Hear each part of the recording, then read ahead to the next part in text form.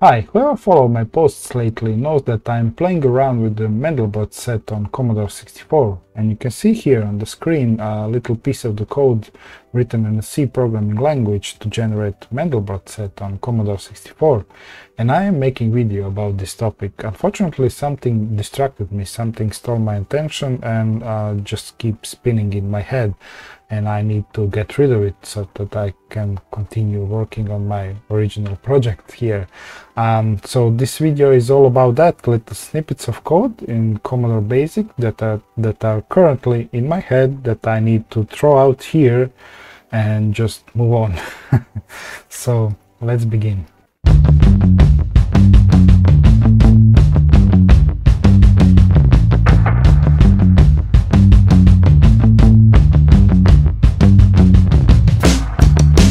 Okay, let's start with our first piece of the code.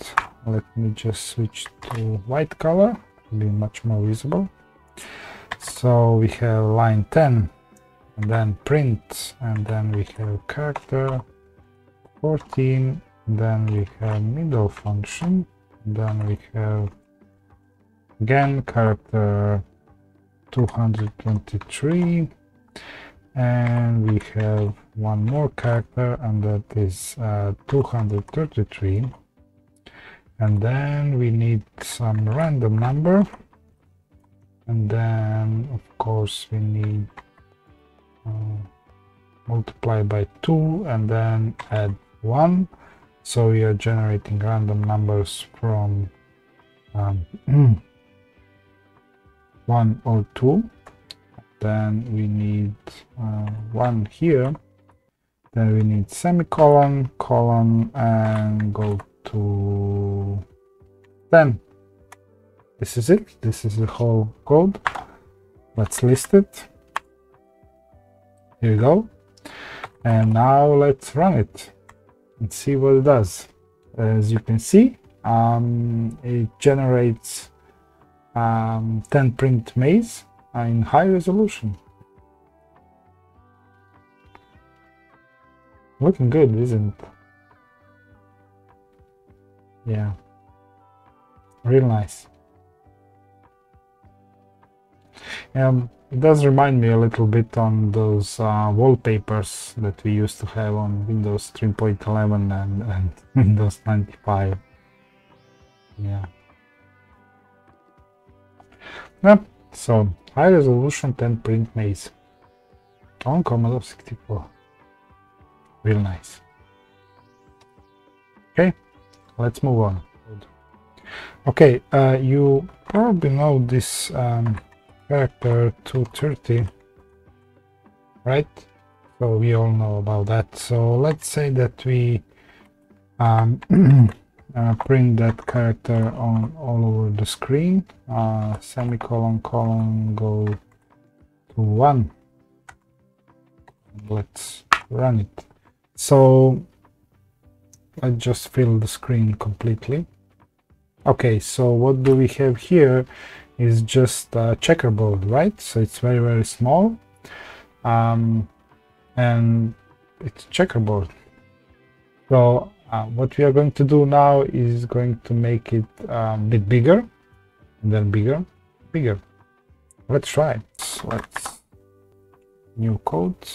So let's go to 1, and then we need character 18, and then we need character 226, and then we need character 146, and then we need character 226 again, and then we need semicolon, colon, and then go to 1. Is that all? Yeah, I believe it is. Let's list it and let's run it. As you can see, we have we are generating the checkerboard, this time a little bit bigger. It does look a little bit squashed, but you know, it's checkerboard. Quite interesting. So, okay, we are going somewhere, and now we need to generate full checkerboard with the same square pieces So let's do that. That's a little bit more trickery to do that, but we are going to try anyway. So new program, let's try it. This will not be one line code definitely, and I will explain later why is that. So we need character 32, then we need character 18, and then we need character 146. Is that all? Yeah. Okay, so 20.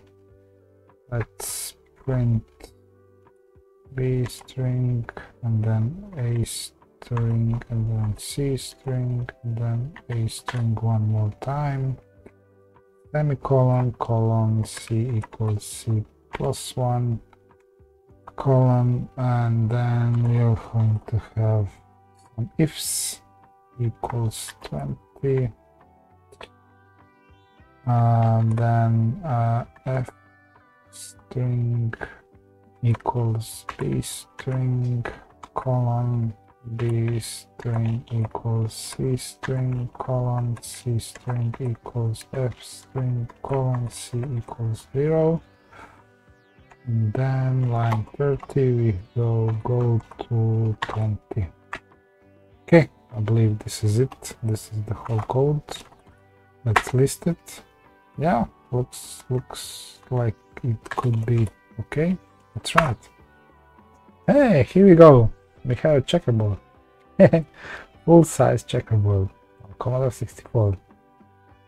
In Commodore Basic, of course. Yeah. It's doing in decent speed. And with the code, let's add some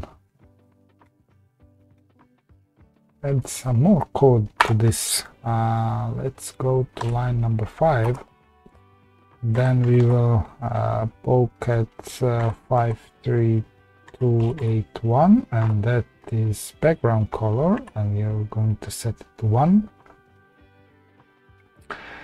And we are going to do one more thing, and we are going to character 18, and then character 28. Okay, now let's list that. So we are poking, we were setting up background color, and this print two characters behind those column is setting up the font color. So let's run it and see what shall we get. Oh, look at that. So one question for you is that is this Amiga checkerboard pattern, or this is Croatian checkerboard pattern? I would say both. Yeah, it looks nice, real nice. It looks nice, really nice. Yeah. Okay.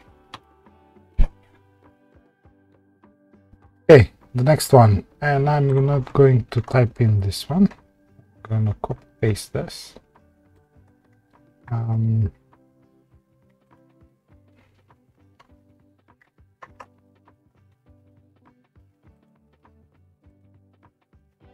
Here we go. It's another one-liner, and this is quite interesting patterns generated here. This looks like QR code or some kind of topography or something like that. Yeah, quite interesting.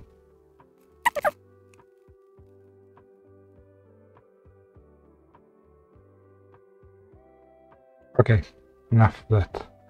Now I need to try one more thing. And that is, is it's new. I need to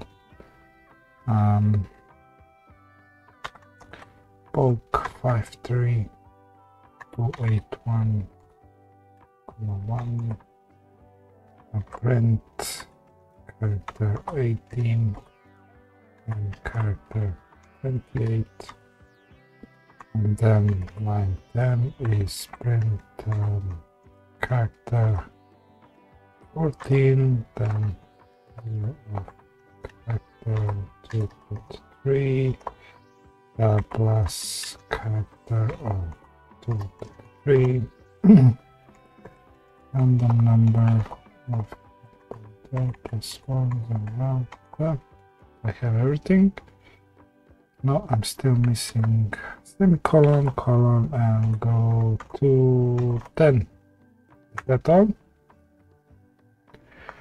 Let's list it and let's run it. Yes. So yeah, looking real nice.